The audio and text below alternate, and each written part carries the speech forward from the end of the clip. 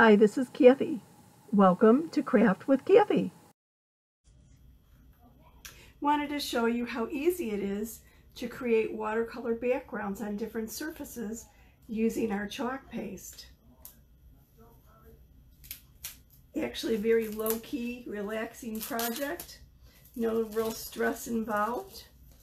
And you could put as much or as little time towards it as you're feeling up to. But I know how sometimes when the creativity strikes, it's easy to get involved and the time just flies by. I have a few things out here. I have some little canvas panels, these are just 5 by 7, and a couple little containers to put my chalk paste in.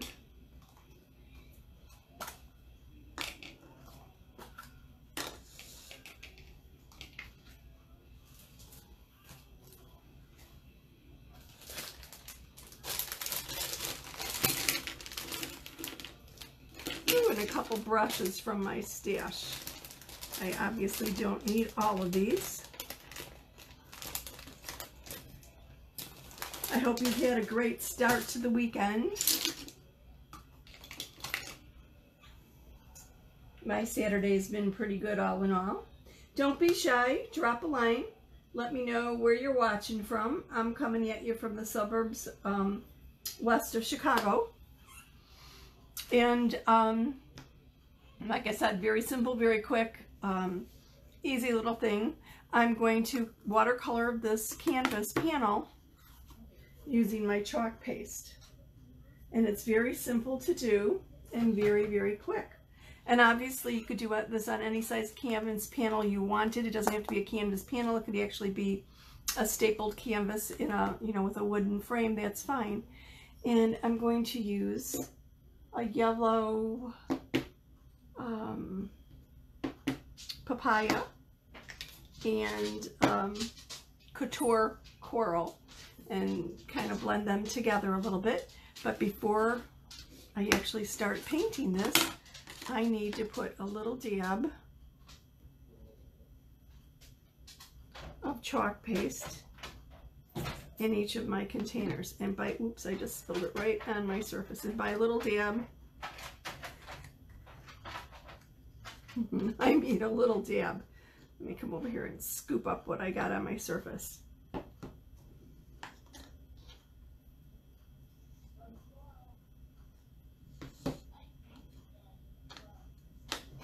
Just a teeny little dab.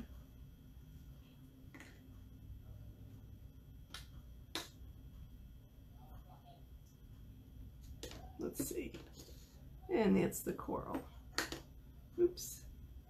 Then I'm going to cover these up. I've had them sitting out for a bit getting ready. And I just want to cover them up so they don't dry out.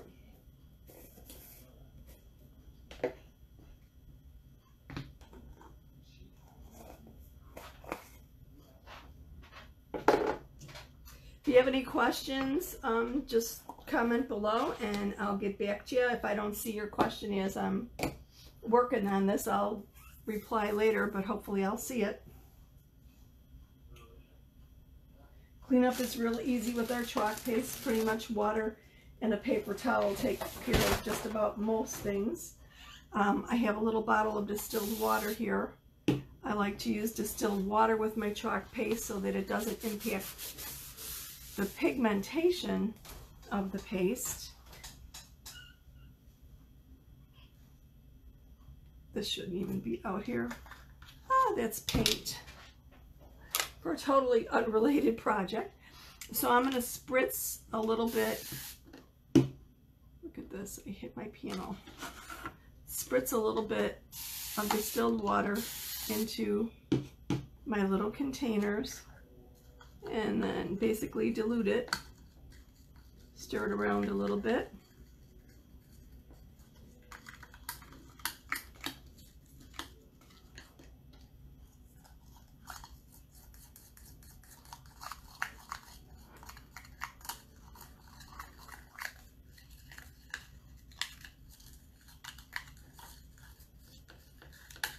Obviously, the more water, the lighter the color is going to be.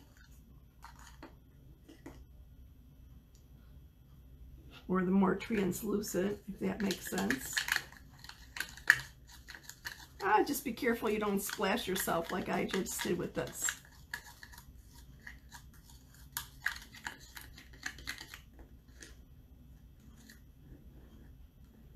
Then I'm using little plastic stir sticks because the plastic doesn't dry out the chalk paste. Wood or popsicle sticks would dry out the chalk paste because it would suck up the moisture. And I'm going to start out with my yellow.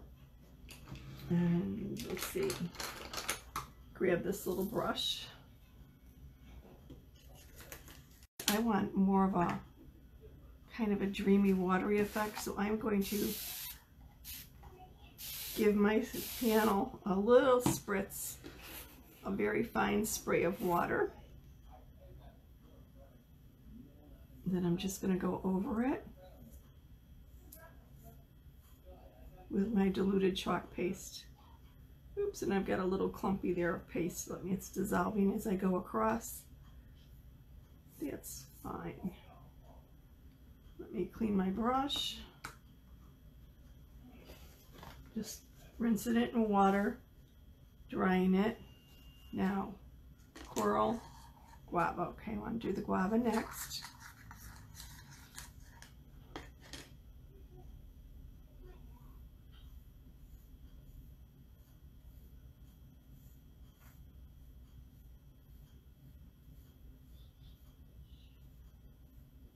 I might have done a little bit too much water there, but that's okay, I think.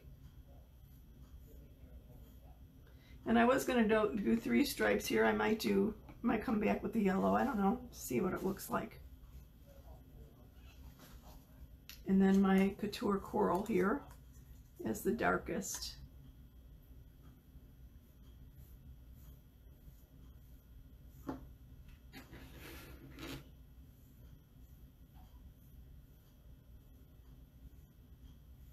And I'm going to blend them a little bit. I'm going to come back with a little bit more guava up here.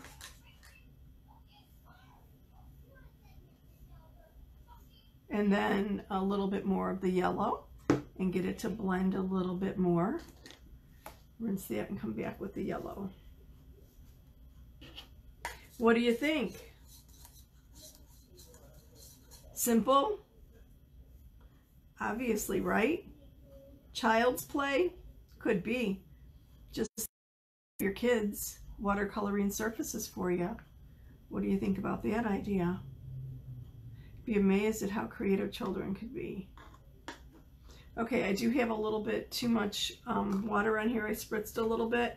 I really do not want to tip it because I don't want it to run. I don't want to end up with drips. So I am going to just let this set aside. Wait a second. I need to get this little, brush that across there of the guava. I hit a little pooling of color. And the same on my bottom here. Let me get rid of that.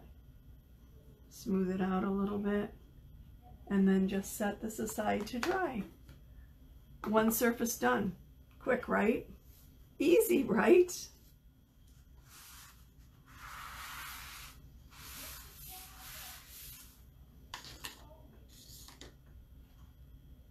And then I have Sea Foam, Cool Breeze, and Couture Teal that I wanted to try something a little bit different with. Sea Foam. My Sea Foam stick was sitting over here on the table, so I'm going to add a little bit. Now I'm going to go for a little bit darker with this. I'm not going to make it so watery. So a little bit more Sea Foam in there.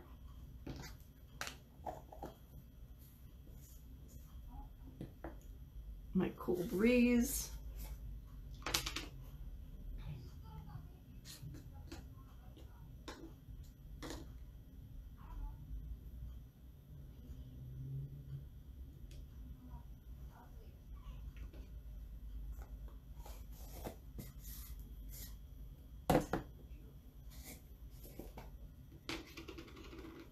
And my teal. So I don't want to quite put that much in there. There we go. So you can tell a little bit goes a long, long way. And if you're real organized with this, You could do background after background. Now this time I'm giving them about a half of a spritz. Didn't quite get a half in there. And then I'm going to mix this up.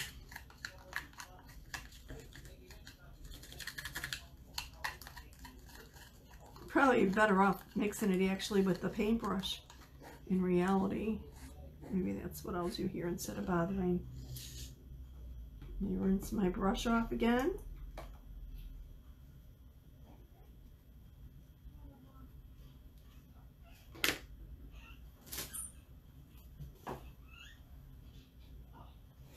Grab another panel.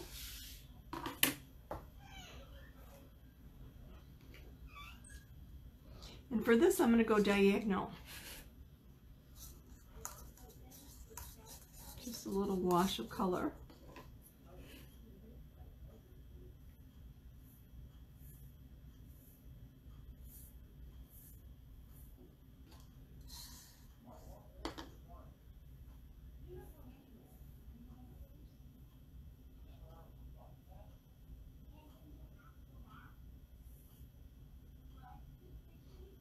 And into my ocean mist, I'm going to use the brush to mix it instead of the stir stick.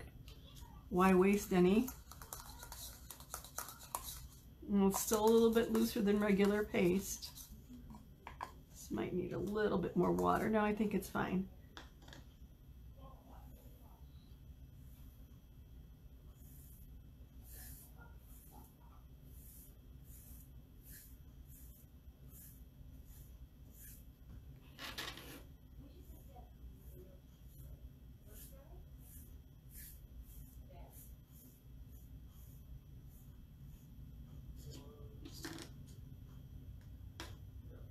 And then onto my teal.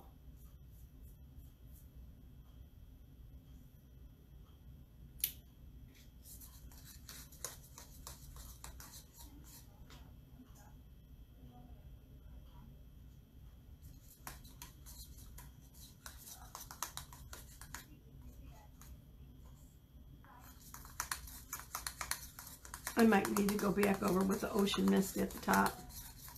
It seems like it's really kind of very, very light, very faint.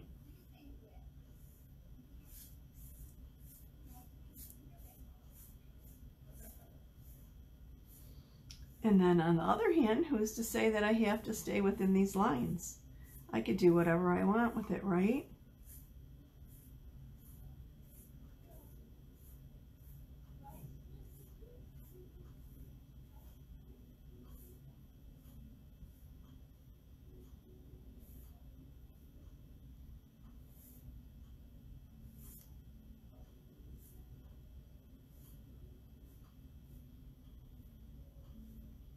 I've got a lot of blending of the colors here.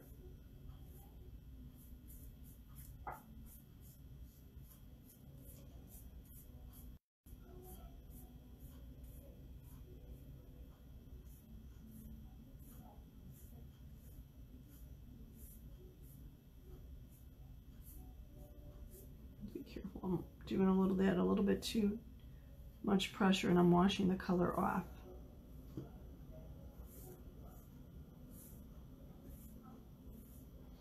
Light pressure is best.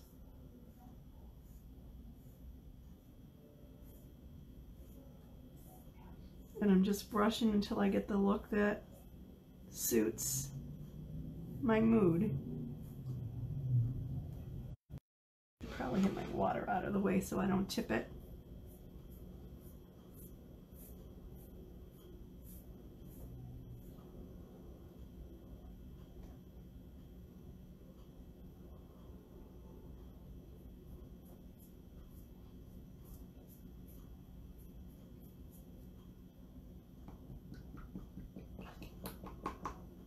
Basically,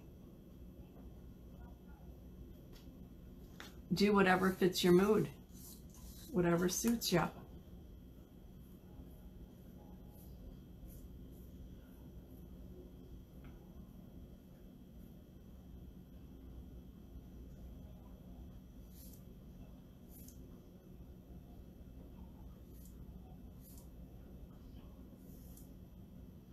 I get a better definition or a better look if I go start my brush off the surface and go all the way across it as opposed to starting on the edge. Anyway, simple, easy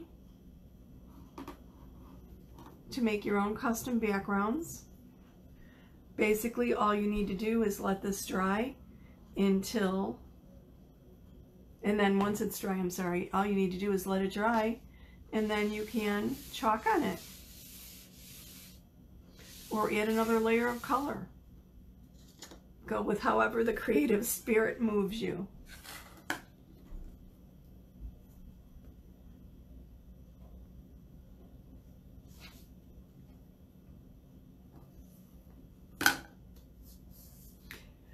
Watch for how I use these backgrounds in the next few days. Thank you so much for watching me this evening. I surely appreciate it. Have a wonderful life.